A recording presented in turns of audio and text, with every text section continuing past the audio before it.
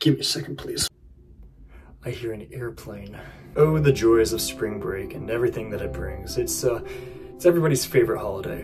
And I don't know about you guys, but I find myself very thankful. I'm thankful for a lot of things this spring break. I'm thankful that I have Premiere on my computer back at my house, back at college, because I've reawoken the horror that is iMovie. I'm thankful that I have a mouse at my computer back at college, because using the Apple, pad, it's not fun. I'm not having a good time editing with that. And I'm thankful that we overcame the Cuban Missile Crisis and we didn't get cooked like beef Wagyu. Yes, I am of course talking about Fallout. More importantly, the show. About a week ago, it was announced by Amazon Prime, that they were going to be making a Fallout TV series, which, yay! And before you start screaming, I just want to get a couple things clear. Yes, I am filming, I'm filming on my phone. I really didn't have a choice. I don't have my webcam, I don't have my mic, but filming on a phone, the camera quality is great. It's probably better than my webcam, so yay. I'm also filming on a music stand for some reason because I need to, I need to get it up a little bit, even though this is not ideal. I don't like it. And finally, the show itself. I know a lot of people are going to be screaming that this is going to be the worst show ever.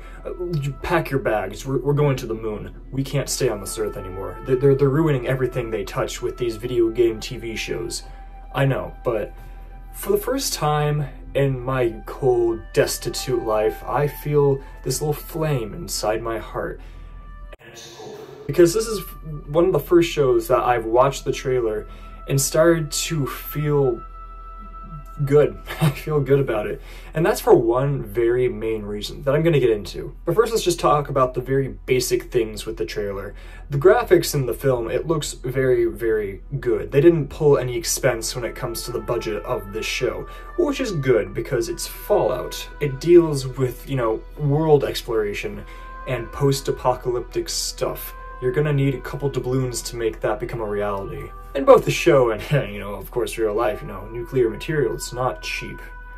You have no idea how much money it costs. The CGI and the costumes also looks really good. It looks really, really, accurate to the video game, and, the graphics that's put there. They didn't really change the visuals of it at all, which is good because it's very close to the actual representation in the actual, video game, which, great. It'd be very strange if they tried to alter the design of, the iron armor, the, the vault suits. They could have made it rain tarp, and they didn't, so another good thing. But the most important thing about this show, and the thing that gets me really, really excited, is the show story itself, because they did something that no other TV show or movie did when it comes to adapting a video game into a visual show or movie. They decided to do something new, and they did a good change. Whoa. And what they decided to do is make their own different story on purpose. Hear me out. I know you're about to freak out, and I know they're changing my video game. But it's actually for a good reason. And that's when it comes to the game itself, because the game that Fallout is, it really isn't your straightforward story. It's not like Halo or any other video game of that type or caliber, because they have, a set story that you follow. The beauty with Fallout and really any Bethesda game is that a lot of it is choose your own adventure. And yes, there is a main story plot that, you can follow, but really you don't necessarily have to follow it. You could just keep going off on these, the thousands of side quests that there are, and just make your own story. That's the beautiful thing about Bethesda games, and it seems like they're going to be doing kind of their own similar approach when it comes to the TV show. I think the most important thing when it comes to Fallout and that kind of universe is making sure— I'm doing hand movements and you can't even see. The most important part when it comes to Bethesda and that kind of stuff is making sure that at least the world is the same.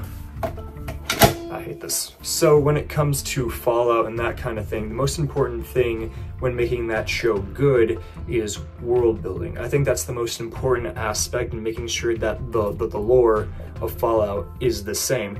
from there you can really go off in any direction as long as it doesn't break, you know, the history that they laid out. And I know some people might be screaming, it's like, oh, but what about the main story? I love the main story. And yeah, it might be a bummer for some people that there's not gonna be, you know, that they're not gonna be following one of the main stories that are in the Fallout games. But I say count yourself lucky that they're not gonna expose this thing to the crucible, alright? Because there is, I guarantee you, if they tried to do the main story, 99% sure that they would butcher it like lamb. Because we have seen it time and time again when it comes to adapting video games into TV shows. We saw it with The Witcher, which, you know, it's all counted as a video game, butchered.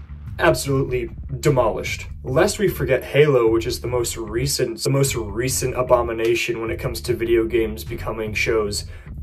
Don't even want to talk about it. It's gross. It is disgusting what they did. But I feel like Amazon is doing the right thing. I think that when it comes to adapting video games into TV shows, I feel like the best one they could have ever gone with are Bethesda games, because it makes sense if they did their own different story.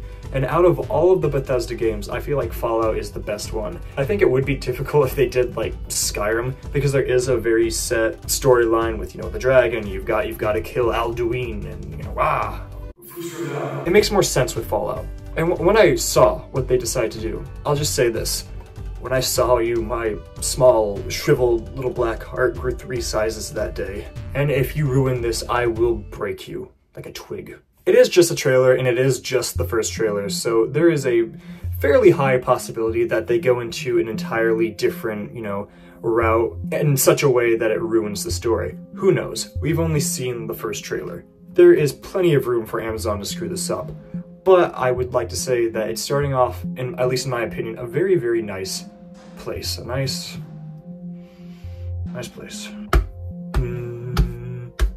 I'm sure a lot more stuff will come out as these next couple months go by.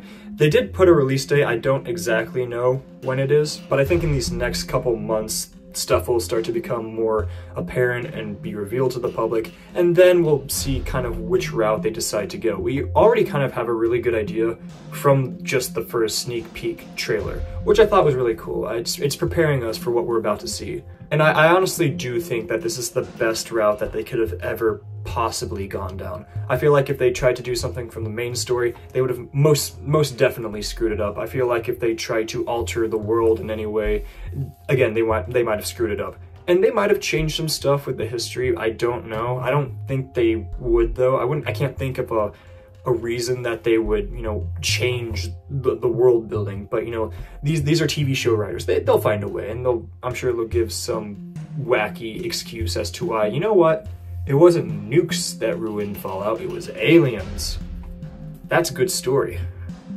It's our story. But I don't think that's gonna happen.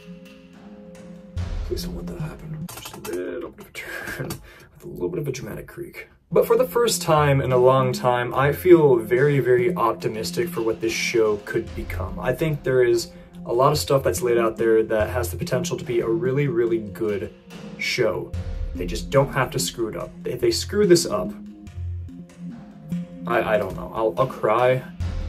I might make Fallout a reality. But who knows? I might not do that. Might not.